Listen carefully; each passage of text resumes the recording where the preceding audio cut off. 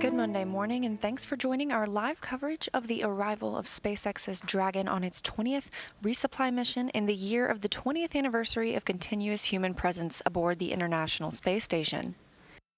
Dragon will arrive at the station today with over 4,300 pounds of supplies, equipment, experiments, and more for the crew aboard the orbiting laboratory, currently flying 268 statute miles just over the tip of South Africa. Station in Houston on 2. Dragon is at the 30-meter hold. We're performing assessments on the ground. Let you know shortly when we are go to proceed with step forward, 1.102. Okay, copy. We're standing by then for step 4.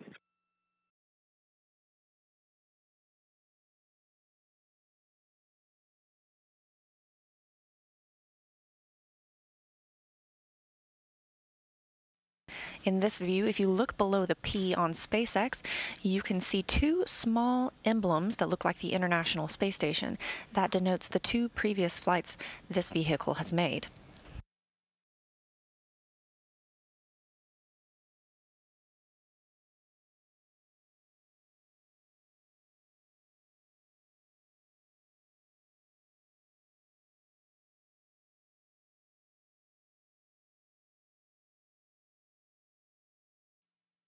Houston Station on 2, step 3.1 in a robo procedure. SSRMS is in the high outer position. Copy.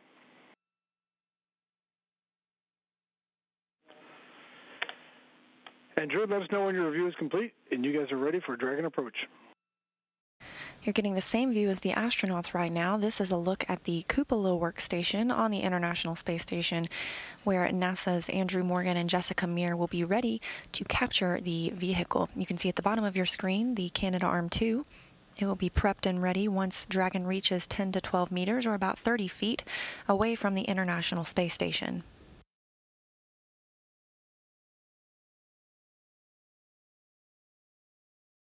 You can see your screen starting to get a little bit darker as the space station flies 268 statute miles south of Australia.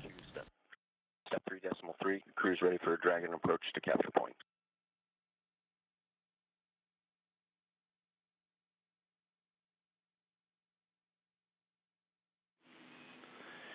Drew, copy. Dragon is ready to proceed to the capture point. Expect approach to resume shortly.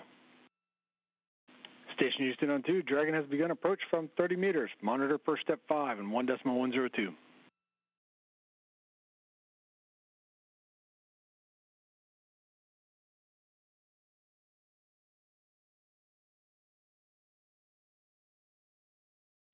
International Space Station has just crossed the terminator line. That's that difference between day and night on Earth. The International Space Station orbits Earth about every 90 minutes, seeing almost 16 sunrises and sunsets every day.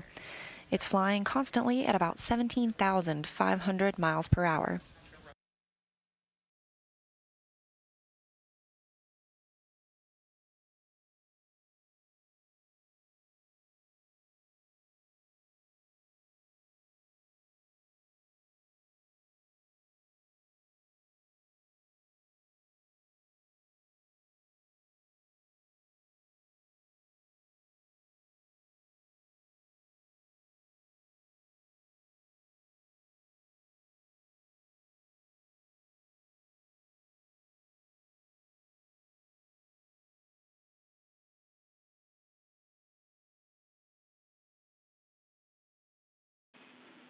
Station Houston on 2. Confirm capture point hold per step 6 and 1.102.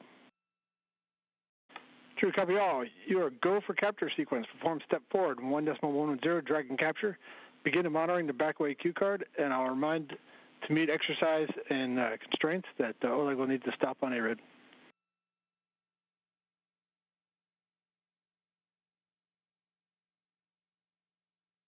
Copy all, Adam. We're go for capture, and we'll put step 4 in work.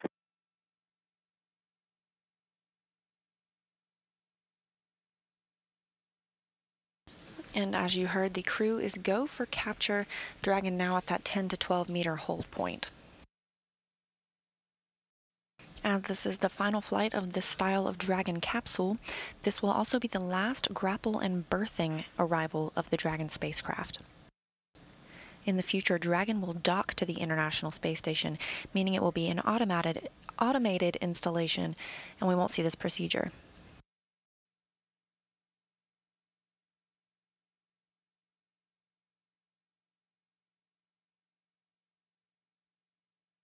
And the arm is now in motion.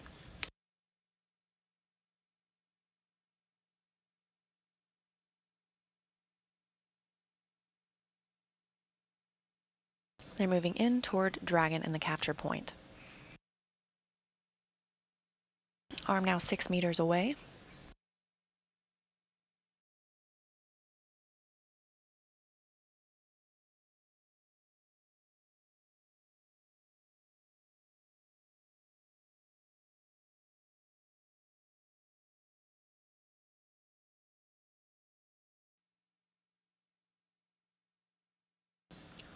One meter.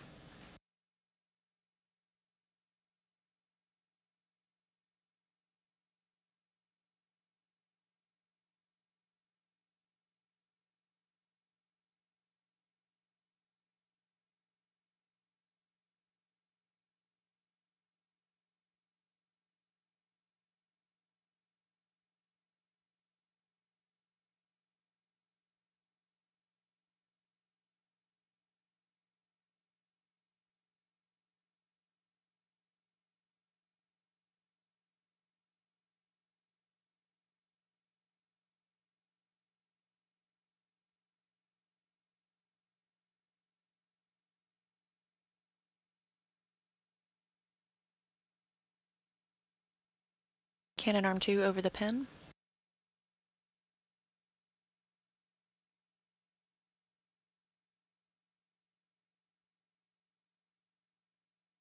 Capture has been commanded.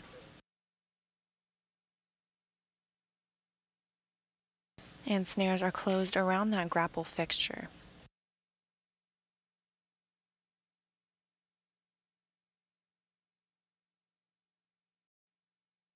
Houston, station on 2 for Dragon.